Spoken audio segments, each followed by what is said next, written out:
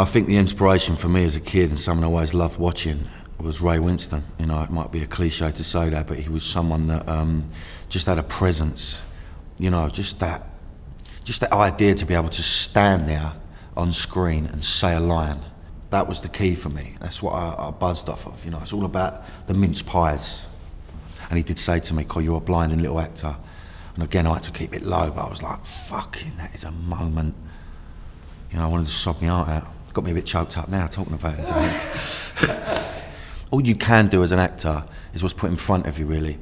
You know, you can't really have some sort of game plan. And I know I've had a great run, but I don't, you know, I get this whole thing in the press about hard man actor, tough guy. I'm not at all. You know, I'd love to go off and do period dramas and stuff like that. I know I'm capable of doing it, but I also understand I've got a bit of a niche in the market, and I think that, but I've got a real loyal following, and I've got people that really do respect me as an actor because they can identify with me in some way.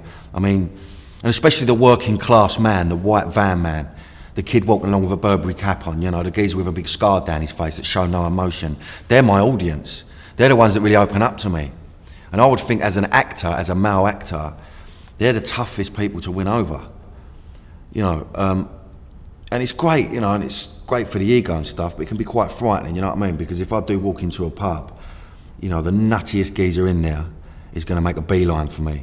And it's all good, but, you know, it's all like, come here, you little fucking, I see him, I fucking love him, you know. It's a mad thing. You know, it freaks me out every day. I never know what I'm walking out of the house to. Some days I can walk the streets, I get nothing. Other days it seems like every fucker knows who I am, and it petrifies me.